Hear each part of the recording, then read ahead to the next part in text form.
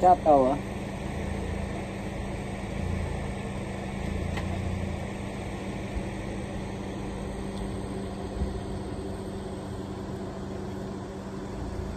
Is learning how to parallel park.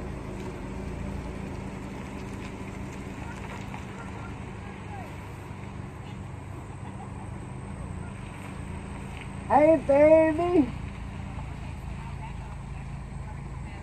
You come here often? Nick, Indian.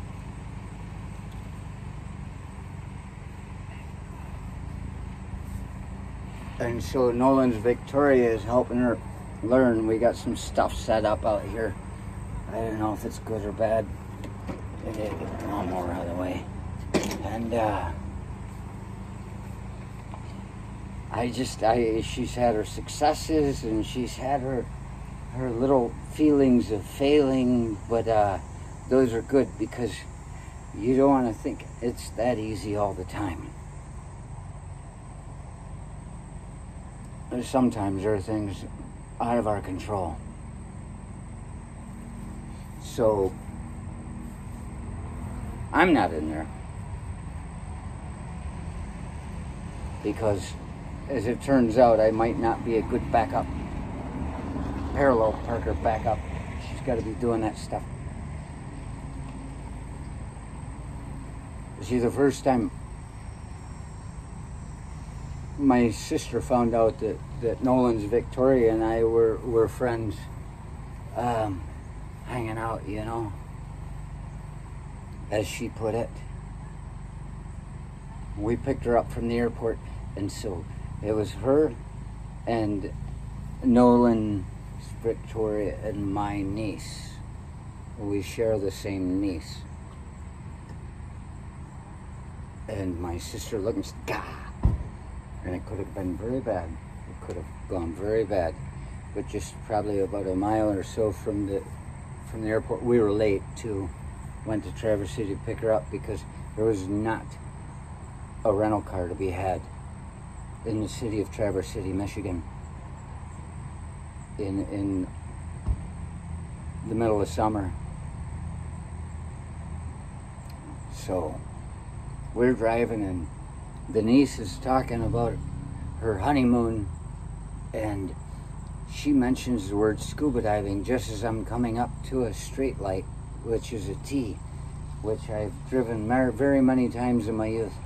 And she mentions the word scuba diving, and I'm driving and I said, "Scuba diving?" And I got so excited I turned the wrong damn way. I lost my mind altogether.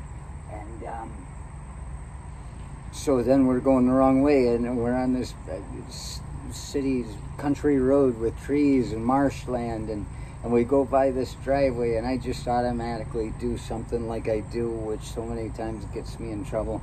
And I went by this driveway and I stopped and I went to back up in between the into that driveway that was going downhill to where that guy's property was, at the house. And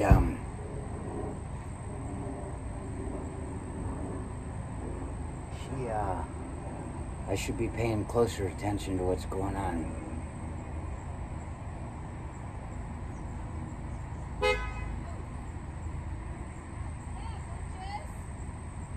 I wasn't going to say anything. I wasn't going to say anything. And so I go to back in there and the niece mentions later that she wondered what those bowling balls were. There were like a stack of bowling balls, 3 of them, she said, and right there, and there was no rebar in them as far as I can tell, but I found out what they were there for. I went down into the ditch off the side of the road, and I was down in the wet grass and almost in marshland, and I'm testing my car. And I knew it had what it took because I've tested it before, but never quite like this. I got a car full of people with aggression in the car right now. The only one that's not feeling anything really wrong is like, well, it's me and Denise. But, so suddenly,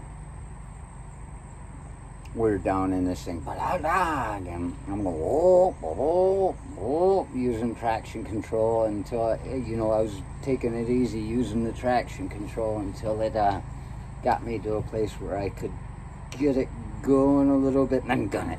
It was a one-shot type of thing, because if I didn't do it, I was going to end up down in the bottom of the marsh. And it worked. And as we're pulling up on the road, I heard clunk, clunk, clunk. I figured my muffler was peeled off at the least, but I heard this clunk, clunk, and I'm like, I don't know what the hell this is. It doesn't sound good. And there are no rental cars in Traverse City. I thought maybe my drive shaft was falling off. And so I pulled up out of this guy's driveway, and he was there. He let the dog out and sat in there. I just figured it was going to be somebody like my dad in his underwear on the porch with a shotgun going, you go where you came from.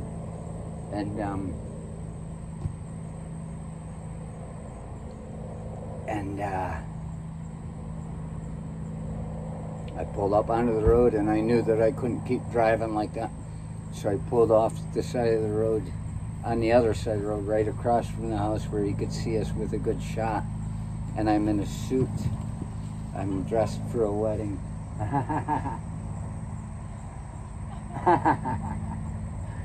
You know what? The guy shouldn't have been getting something out of his trunk. He should not have been getting something out of his trunk in a street full of strangers. I'm gonna go pick that up.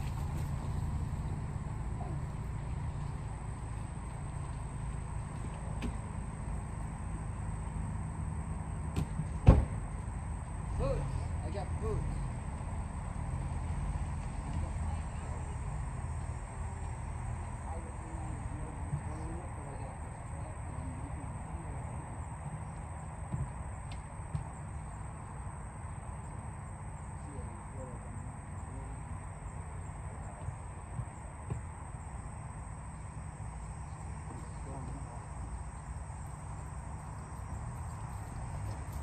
And so she and we pull over the side. I'm like, we're in trouble. My car is just destroyed. I figured it's going to take weeks in the shop to get this taken care of, whatever it is. And I get out. Everybody's still in the car.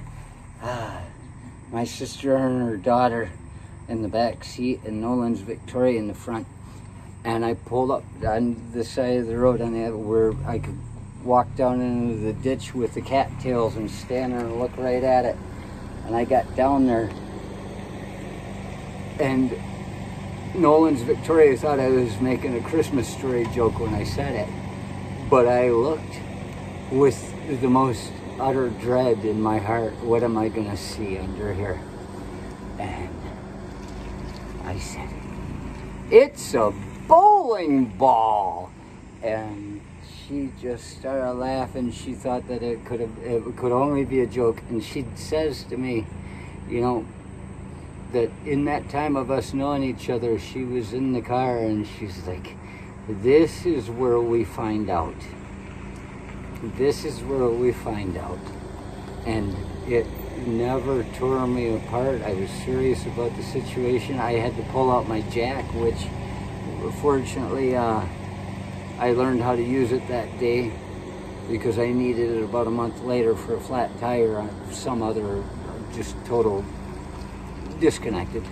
But so I'm sitting on the side of the road. There was a bowling ball.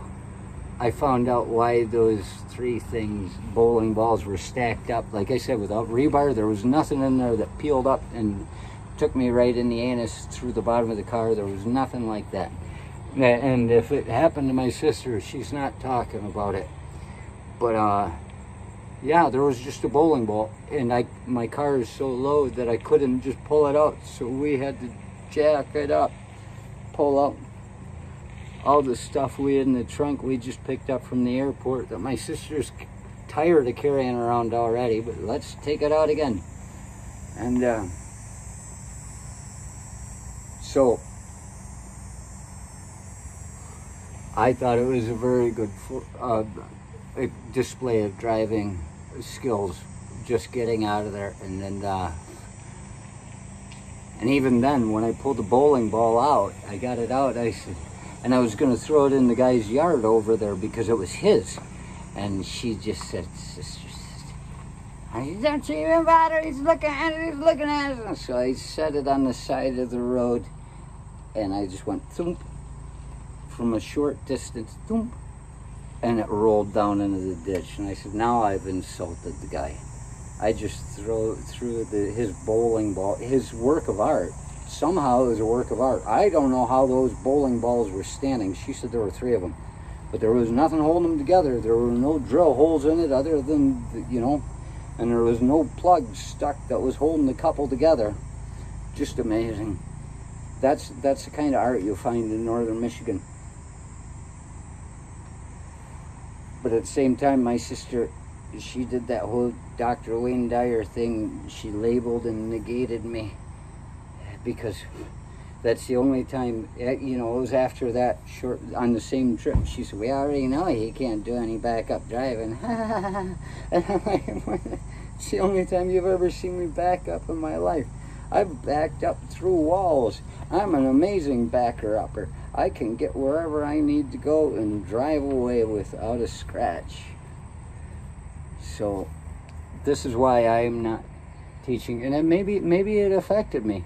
Maybe I do think that I'm a better backup driver than I think I am. But because of my sister's opinion of me, without putting any real thought into it, an opinion for sure. She thinks she knows it, but that's you can only say you know something if there are enough other people that agree, and that doesn't always work. Look at that perfect job. That's the stuff. Driving.